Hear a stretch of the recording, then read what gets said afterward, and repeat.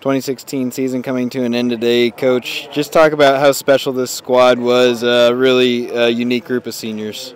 Yeah, you know, the seniors, all these guys were a part of 2 conference championships, 2 regular season championships, something that's never been done at MSUB in the GNAC, I believe, in any sport, and or at MSUB at any sport.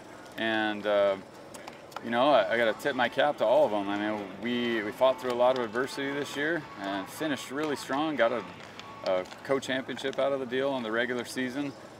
Played really 2 good baseball games yesterday and lost a tough one. Losing Durbin for the rest of the year was, you know, it was one of those that just took the wind out of us, and we just didn't really recover. It just wasn't our best. You know, it wasn't our best day today. No one wants to lose like that. But, you know, if you look at our season, boy, there were very few lopsided losses that we were a part of. So we did that to teams more than they did that to us. So our guys competed hard, a group of high character guys. We're going to be right in the mix for the GNAC GPA award again, I'm sure, and just so really proud of the whole group. And we have a lot of young guys in the program that are going to be good moving forward too. So, you know, I feel like we're on the right track and we're working as hard as we can to bring quality guys in here, and the results are starting to show up. So proud of this group.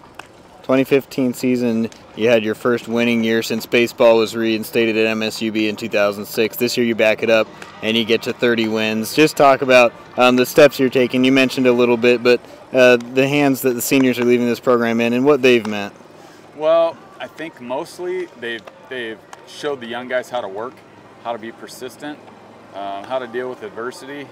You know, you and I have talked about this a lot, Evan, but there are very few teams in the country that have to play their first 25 or 30 on the road every single year, and where we're located with our weather, we're always going to be in that spot. So the way that it has to happen is that we have to get hot in the second half, hold our own in the first half, get hot in the second half. We've done that 2 years in a row. So you know, our guys have to deal with a lot of travel, a lot of other things that you know, I think the average fan probably doesn't recognize. So it just shows the character of those guys.